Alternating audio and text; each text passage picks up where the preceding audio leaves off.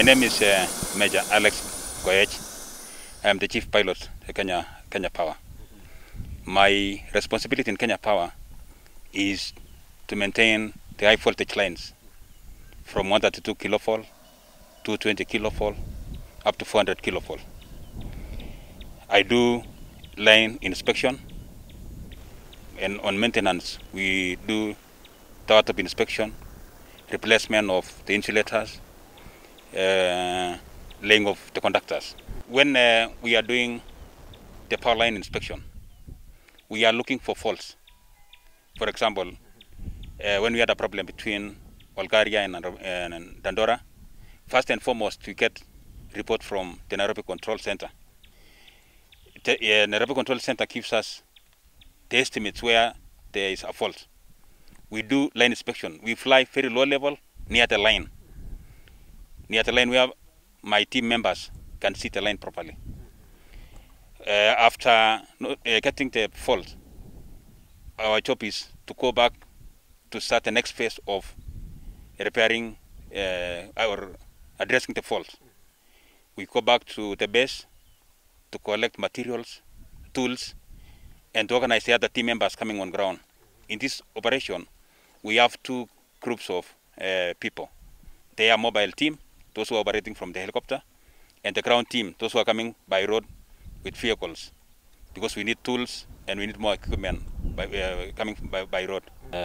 My role basically at the central office is to coordinate all the transmission teams together in conjunction with the chief pilot. We basically work with the chief pilot and other supervisors who take care of the ground teams and provide the overall coordination and connection to the teams to the rest of the top management. We need to coordinate with the controllers at the national center.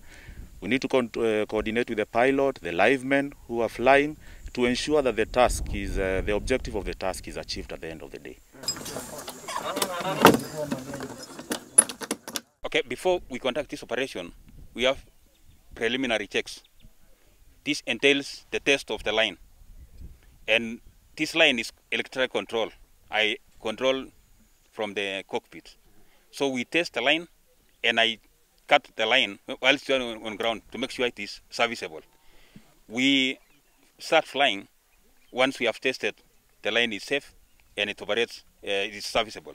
Normally I'm under quite a good amount of pressure because I form the link between the management in the office and what is happening on the ground. So I have to keep giving the feedback.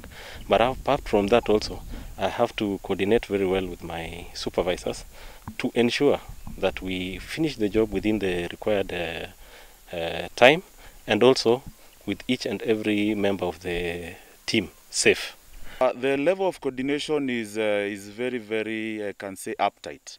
If it's an emergency, we have to swing into action very fast.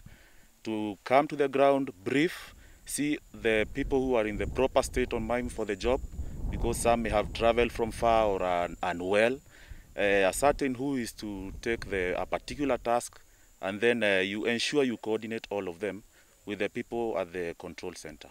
If it's a planned routine job, we start preparing like a week before, because we need to alert relevant authorities what you'll be doing on the ground.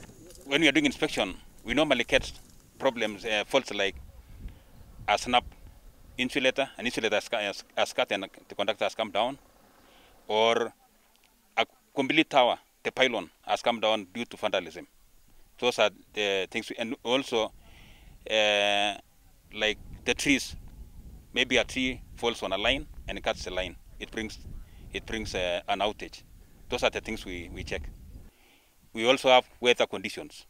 Weather can impair operations. In case of bad weather, we stop the operation. If as a pilot, you are not stable in the mine, we stop the operation because we consider the safety first. Even the team members must be safe. Now, during the operation, we coordinate with the team members because I'm picking them from the ground, going up. We use radios and use signs. When I'm lifting a team member, he does this sign. That is going up.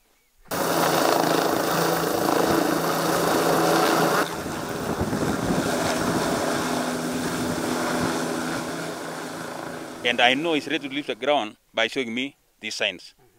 Now, when I see this sign, I now tighten the long line, going up slowly, slowly until the line is tightened.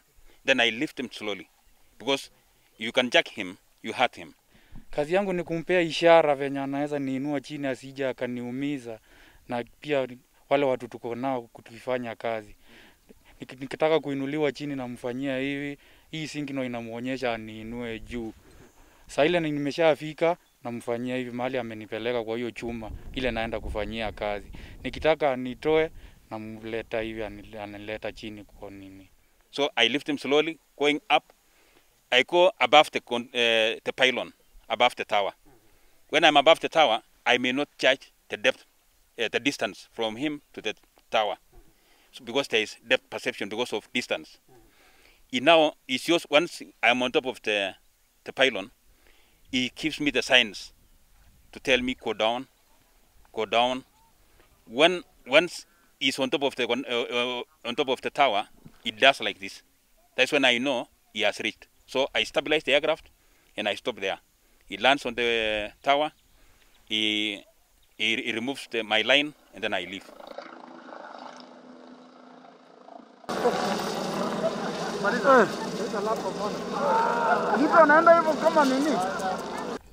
First and foremost, this operation is very dangerous.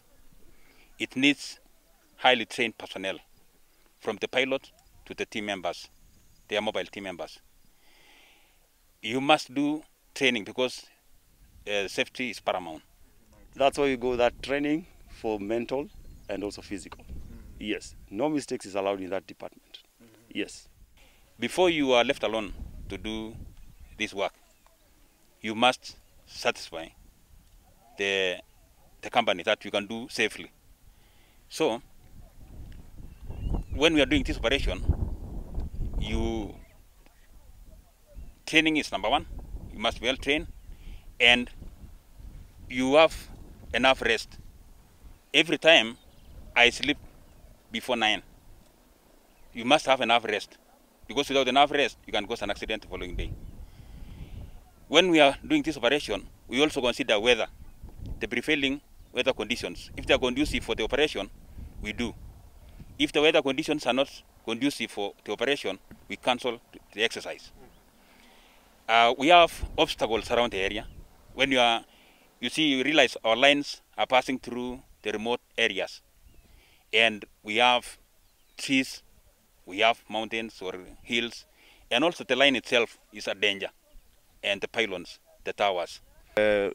We were very lucky for that day. We had a planned job with the chopper, an aerial maintenance job. So we were arranging for another job to happen somewhere else. Then apparently we got a call that the lights were out. It's a national blackout. So it was very easy to coordinate my team to swing to Kiambu. Yes, it was a tense moment because of the extent of what happened. It had affected the whole country, and we braved it, and together with the team, we were able to overcome. This one is because sometimes the ground teams, they can also do the job when the weather is not very favorable, and the chopper cannot do.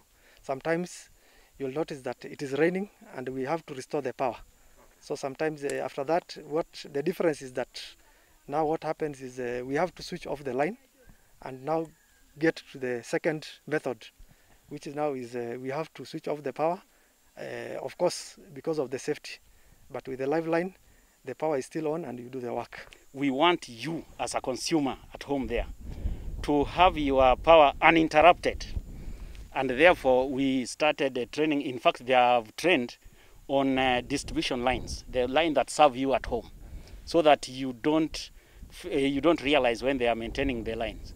You'll just be enjoying your power supply as they do their work. Because our conscience is very clear that we are doing the job for the country together with the team, we don't normally get perturbed or disturbed. We focus on the job and look at the end result, because at the end of the day, when the power is restored, the same Kenyans become very happy, and we all celebrate. We are doing operation when most of the time when the power line is live.